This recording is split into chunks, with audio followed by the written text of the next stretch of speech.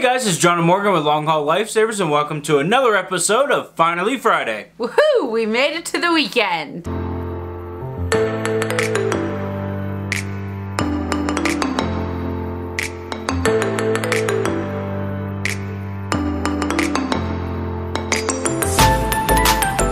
Is that your new catchphrase?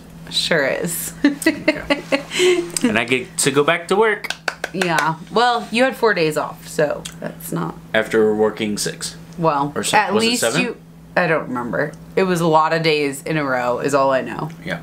And he was really dragging by the end of it. We've had a very busy 4 days. The first day we were able to kind of relax a little bit. We met some cool people in the RV park and we hung out with them, and then we went to dinner with them. Did you blank all that out? Totally.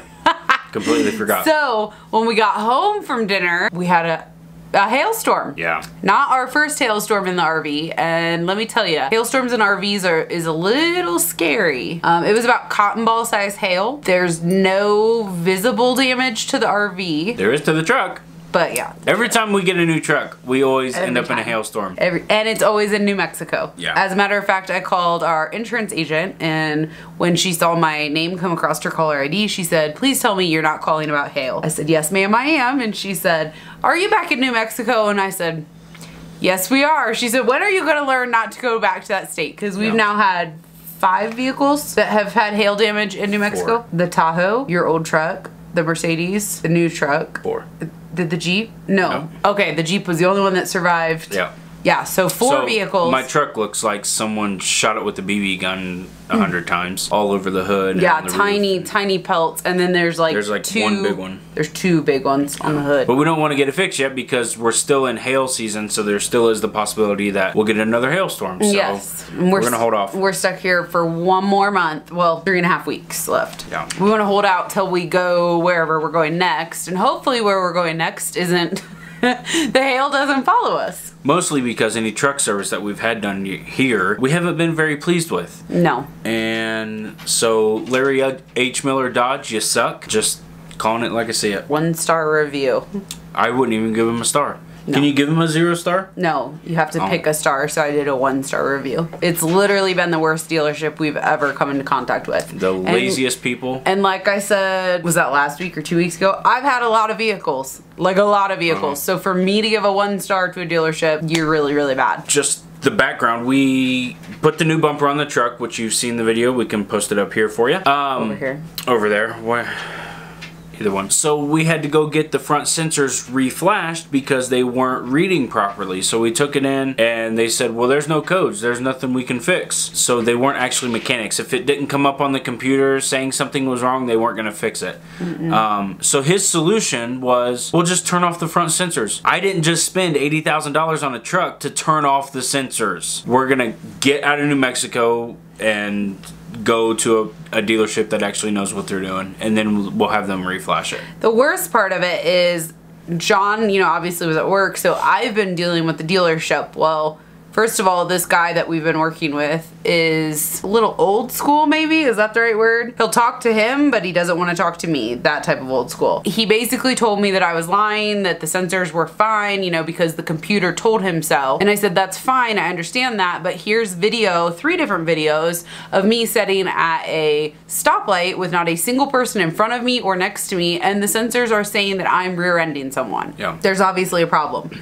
And I showed him proof of that, and he said, well, I don't know what to tell you. The computer says there's no problem. It's like mechanics aren't even mechanics anymore. No. You plug your car into the computer, and if it says everything's okay, then everything's okay. Even though you're driving down the road and it sounds like it's exploding under the hood. Right. Obviously something's wrong. Your computer's just not telling you what it is. Be a mechanic, diagnose the issue, and fix it. But they don't want to even drive it because I don't know why. Liability? I don't know. I don't know. Laziness is what I call it. Anyways, end of that. So we'll put some footage in from the hailstorm for you so that you can see it was loud. How loud it is. Yeah. And if you are in an RV in a hailstorm, or you've never been in one, and you're new to RVing, something that's kind of happens most of the time in a hailstorm is your vents or your skylights will bust out. The very first thing I do every time a hailstorm starts is I run into the bathroom and take all the towels that we have and I line the entire shower with towels, and I hang towels down over the glass doors and everything, because what happens is if that skylight busts, the hail will come through and it will bust your shower and or bounce up and hit the glass and bust your glass. So I just pad it as much as I can. Years ago we were in a really bad one that I even took the pillows off the bed and covered it with pillows even.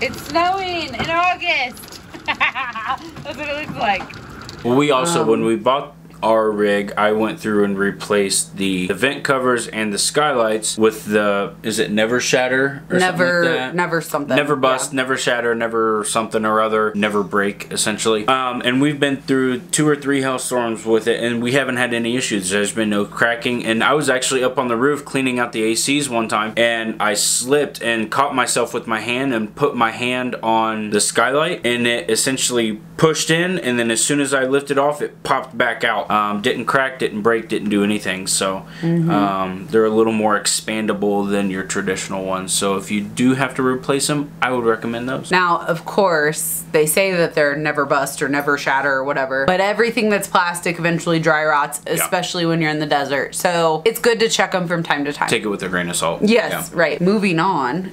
Give me that. These little things here. So, no, you have to hold it back. No, you gotta get it close. No, so that they can see. These little things. So I just found out about these. Apparently, she never knew about them. Dark chocolate covered espresso.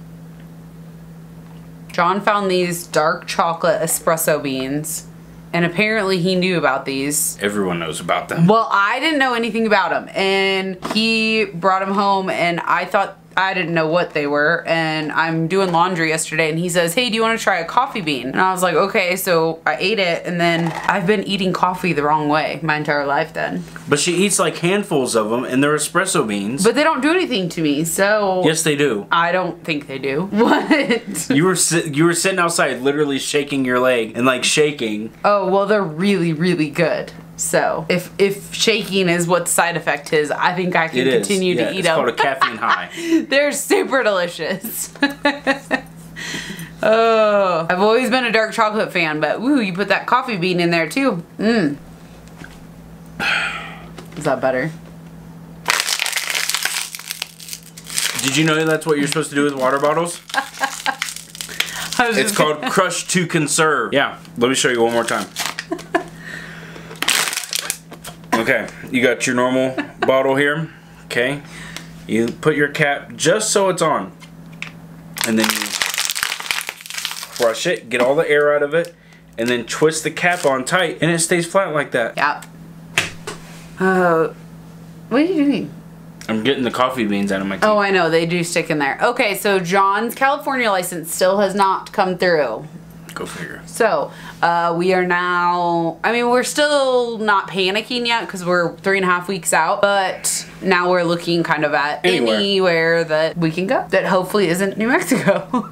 I'm not staying in New Mexico. No, we're kind of over it. We're over being locked down. Locked up. Why are you still locking everything down? Your numbers are down. Yeah, but yeah, unfortunately, it's sad. It's really sad. We can't even go to parks. We can't go to national parks. We can't go to state parks. They check for your ID, and since we have an out-of-state ID, you can't go into it. And even if, like, we took pay stubs that says where we are. It was like 4 weeks worth of pay stubs to show that we've been here longer than our stupid quarantine, and they still wouldn't let us in. Like, we looked at, since he had 4 days off, we looked at, you know, well, let's drive up to Taos or somewhere just to get away from the Albuquerque area, something new, change of scenery, and nothing's open, so we can't go do anything. None of the historical sites are open. Basically, none of the restaurants are open. No, none of the parks are open. So what's the point of driving 2 or 3 hours somewhere and to find out you can't even do anything? Just to burn fuel, burning gas,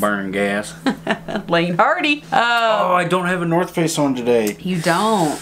You don't. But on his 4 days off, we did get a lot more projects done around the house. We shot renovations part 4 and 5. And you did. I thought it was 3 and 4. No, I'm pretty sure it's 4 and 5. Who knows? I don't know. One of those. It's 3, 4, or 5. It's 4 and 5, I think. But you did have North Face on in both 4 and 5. He had to wear his hat because he got so sunburnt the first day. You were the one that didn't want this, right? I'm sick of buying it, period. And I bet all of them know what we're talking about. It happened. There it is. Sleep number. So this has sucked because the 4 days that I've been off, we sold our other bed, and so we have been sleeping on the little twin camping air mattresses that are like that thin. But here's what's funny, guys. He's complaining about sleeping on an air mattress, but we just bought an air mattress. It's not the same.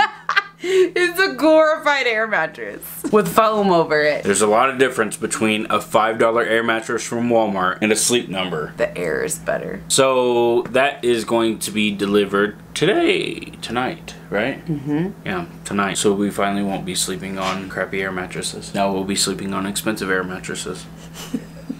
Is that better? Yes, there you go. But we did get new sheets too, which was really cool because I really like Sleep Number sheets. I liked them. That was the only thing I liked about our old Sleep Number bed was the Sleep Number sheets because they have those elastic bands on the corners and they stay tucked around your... You know, you used to make fun of me because I had elastic bands on my bed. No. Okay, true story, guys. Gotta tell you this. Okay, so when John and I first started dating, I don't remember even where you were, still at work or something, and I was trying to be nice and like wash your sheets for you and make your bed and do all this. So I'm literally, to paint you a picture, rolling on the bed, pulling as hard as I can, and I'm like, what in the hell did he glue these sheets to the bed? I could not figure it out, and finally I text him and I was like, what's the deal with your sheets? And he said, flip the mattress. So I literally, you know, pushed the mattress up against the wall. He had bed suspenders that clamped to each corner, crisscrossed, so it doesn't matter how hard you pull, you will never get those sheets off. I don't like wrinkles in my sheets. If I have a wrinkle, it drives me nuts. No.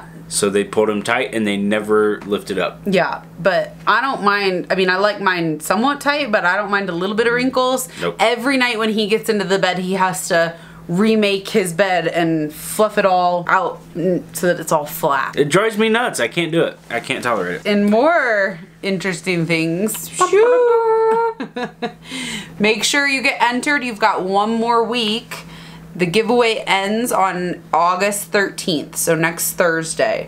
We will announce the winner on August 14th. Which is our next Finally Friday vlog. Yes, it is. And this one's real easy to enter in. You don't have to go out and you don't have to do a good deed, even though we do recommend it. And we'll put the link here for you for that giveaway video. We shipped out the laptop also for the winner of the Pay It Forward giveaway, and that went to As For Me in My House, so make sure, I did send you back an email, make sure you keep your eyes open for that package. I think we sent her the tracking number too, I did send you the tracking number too. Boop!